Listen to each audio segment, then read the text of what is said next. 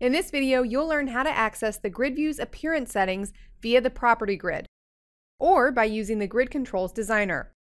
You'll change the styles for odd and even rows in the grid, then for grid cells in an individual column, and finally, you'll see how to change the appearance of themed elements, such as column headers.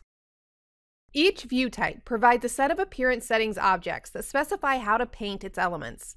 To access the list, expand the view's appearance property in the Properties window.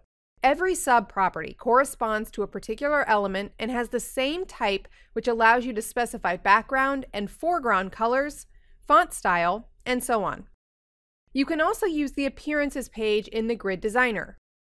This page lets you find style objects that apply to a particular grid element by selecting that element in a live grid preview. Let's specify grid row background color.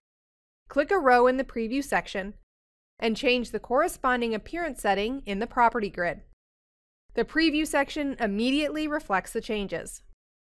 Now I'll change appearance settings for data cells in even rows, and the changes aren't reflected by the preview. To enable this style, switch the Enable Appearance Even Row checkbox. You can preview the grid's data by switching to the Layout page and clicking the Preview Data button. Even and odd rows are painted using the specified colors. Let's return to the Appearance page and select the empty property in the list box. Fill the view's empty space with a linear gradient.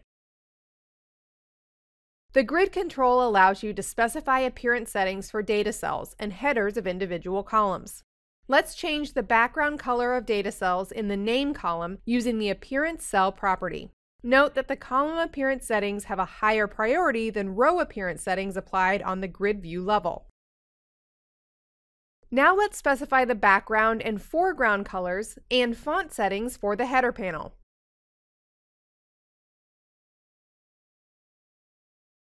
The four color properties value and font settings are applied to all column headers while the background color is ignored. The reason for this is that column headers are themed elements painted according to the currently selected look and feel.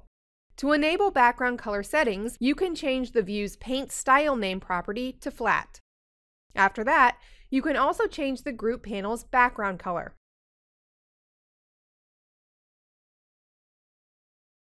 And let's run the application to see the appearance customization results at runtime.